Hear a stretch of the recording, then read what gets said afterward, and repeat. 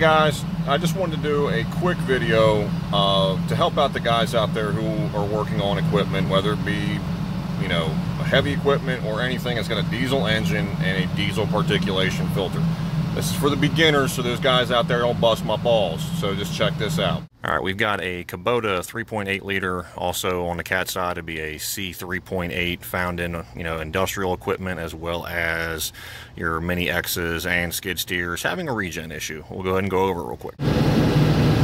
All right, if you guys are ever in question, if in turn you have a DPF filter that is potentially packed and will not go through a burn properly and will not get the soot load down properly, here's some things to check.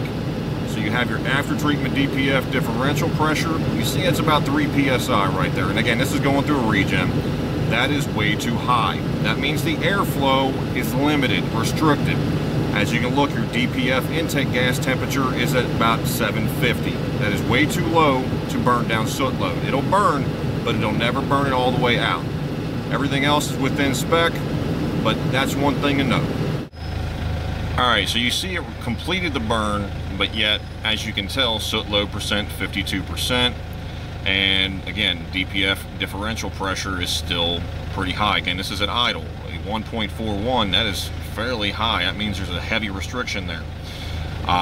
So right there, that's your telltale sign that there is an issue. More than likely, you're having restricted airflow, which is not getting your temperature up, which is not getting you to burn the soot properly. All right, so you guys seen in the video there that actually soot load actually increased. So basically the calculated amount of soot actually went up roughly about 8% from when we first shot the video, which was about 10-15 minutes before it completed a regen. So the ECM does not know exactly what the calculated soot load is. It's kind of a assumption based off of what the DPF pressure differential is. So being the pressure differential, when it finished its timed out regen, it was still fairly high, which would assume that there is an issue within calculated soot load.